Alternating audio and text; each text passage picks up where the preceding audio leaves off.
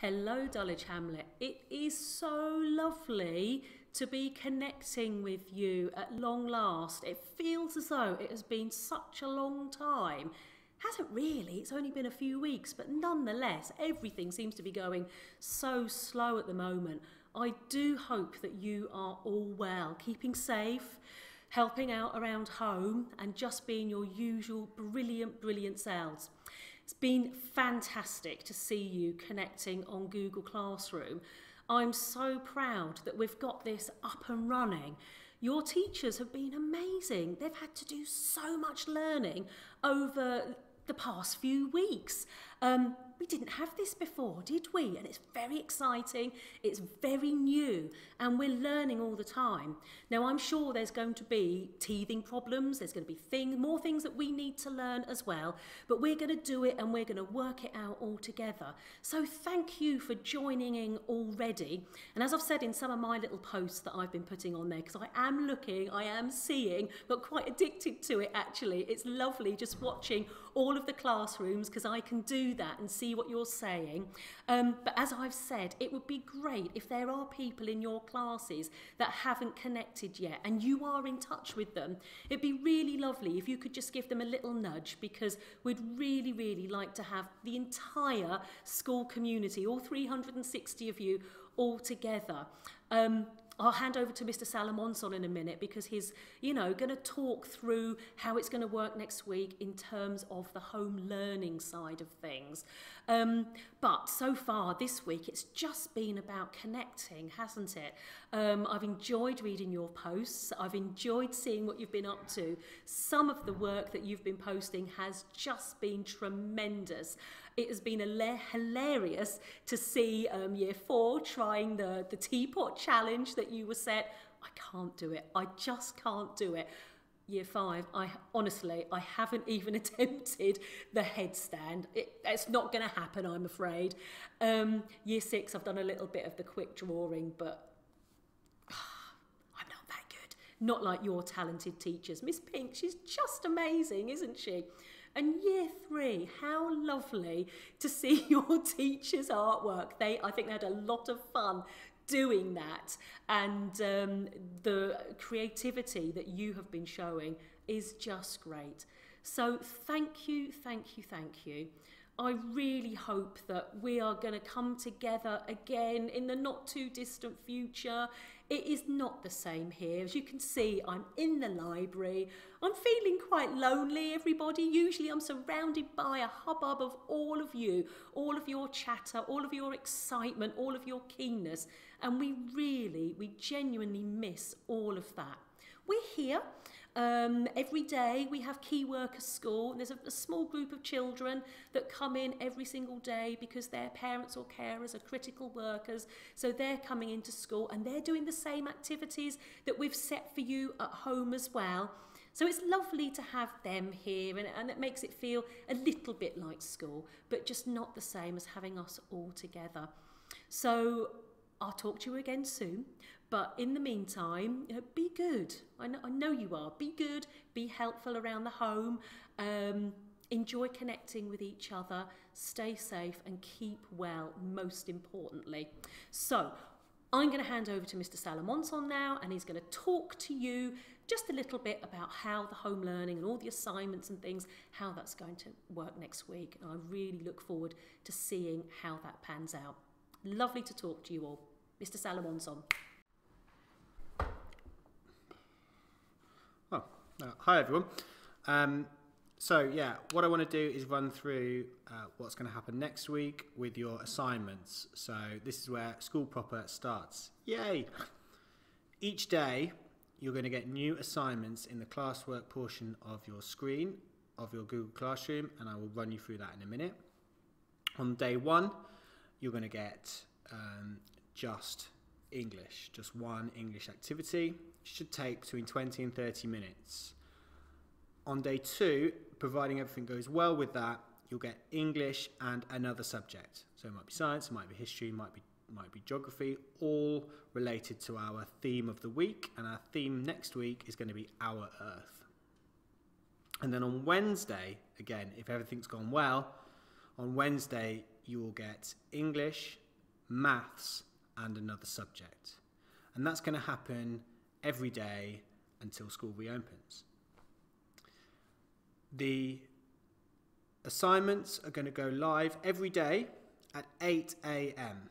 Okay, so that you can, if you want to, get on quite early to kind of get the work out of the way. Maths and English are going to be due for submission the following day at midday. So 12 o'clock on the day after you got the assignment. So you've got over a day to get your work done. So there's lots of flexibility that hopefully you'll be able to make it work for all families. No matter what computers you've got, you'll be able to get enough time on there to get your work done. And then the other subjects are going to be due a week from the day that they're set. So they'll be due at 12 o'clock, but in a week's time. So you've got a whole week to do those subjects. So if maybe you want to spend the weekend kind of really getting stuck into one of the topics, you've got the flexibility to do that. But I suggest you don't let those assignments all build up, so you have to do lots and lots of work on the same day. Try and get them done as soon as you get them. And the final thing is, don't forget that you've still got doodle maths, times table rock stars, spellings, handwriting practice, all of those things to work on, because we're only setting you new learning, and it's important that you keep on practicing those skills that you know really well. If you have any questions, do email in and we'll try and support you through this. And let's have a little look at exactly what you're going to need to do next week when you start getting assignments. Okay, so now I'm logged in as one of our demonstration students, Daisy Saffron, and she's in Demo Class A, and you'll see now that there is an assignment due for Daisy. I can click on that to take me straight to the assignment. Or if you go into the class, you can also see it here. These are my upcoming assignments, and you might have a few of those once we get going. You can also see it in the streams here. Mr Salomonson posted a new assignment, and you can also see it in classwork. So there's lots of ways to get to it. If you read the instructions, it's asking you to read this text and then answer the questions. The text is just here, it's just a PDF that you can read. The answers will open up Google Slides. Now, that's a little bit small, so we want our magnifying glass, or you can go to View, Zoom, and we're going to zoom in until we're happy with the size. There we go. Now, in order to be able to edit this document, your teachers have created text boxes. Okay, now the text box is just a space that you can draw that you can type in. So I've created one here by clicking on text box and dragging the shape that I want. I get a cursor and I can type. Okay, so if your teacher's forgotten to put in the text box or you accidentally delete it, you can add a new text box in. If you want to delete a text box, you click on the edges until it's it's highlighted in blue, and you hit the delete key on your keypad. If you're on an iPad, you'll need to hold it down until you see delete. So often the questions will say tick, and there's no tick on your computer keypad, so we're more than happy for you just to use a cross. Okay, if you want to get very technical and learn how to do a tick, there is a way. I'll give you a clue. It's in the inserts menu here, but you don't need to. So delete the ones you don't want. There we go. One of the beautiful things about Google Classroom and G Drive and all of the Google online documents is that you don't have to save. Up here we've got the name of your document. It's got Daisy's name in there already, and the teacher's given it a name, so you don't even have to rename the document. It's all done for you. You just need to go through and you need to type your answers where it asks you to. Okay, let's look at this question here. Oh, draw a line. So I'm going to go up here. Here's a line, and I'm going to connect it up with lines like that. I have no idea what the answers to these questions are. Okay, now you've finished all of your questions. What do you need to do? Well, you can just close this screen down. You don't need to worry about saving. Okay. When you go into view assignment, you're just going to first of all decide, is there anything else you want to hand in? Maybe you take a picture of some research that you did. Maybe you actually did this work on paper.